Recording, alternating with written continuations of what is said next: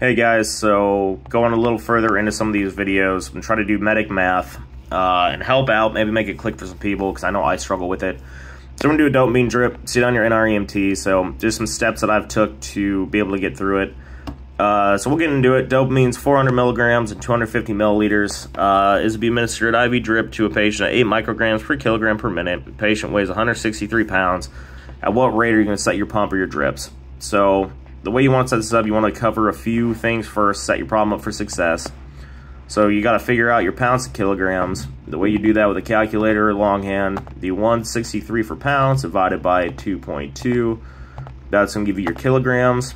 We get the 74.09. It works for this problem if you have a calculator. If not, you're going to round that down to 74.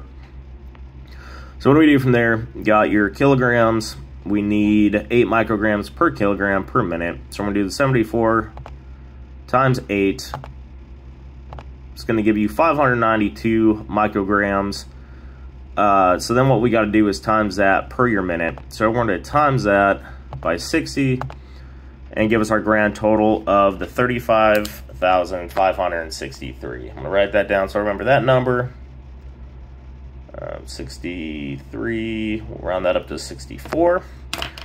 All right, so we have the total to be infused. So what we got to do is find the concentration per milliliter. The way you do that is going to be weight over water, right? So your weight over water is going to be your 400 milligrams divided by your 250 milliliters. We're going to convert the micrograms or milligrams to micrograms. So 400 milligrams is going to be 400,000 micrograms divided by 250. That's going to be our weight over water.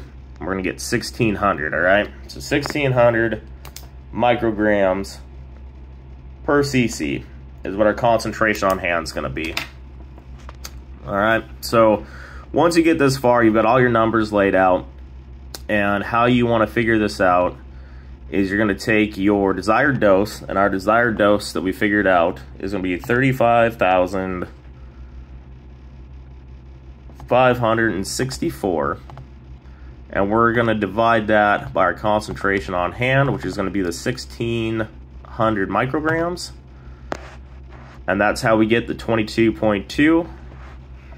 I didn't put this answer in. This is from the institution. We're looking for the 22.2 milliliters an hour.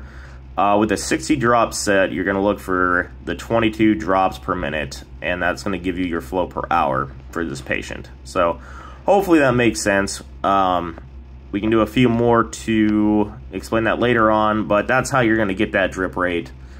So yeah, hopefully that helps, and any questions, comments, concerns, let me know.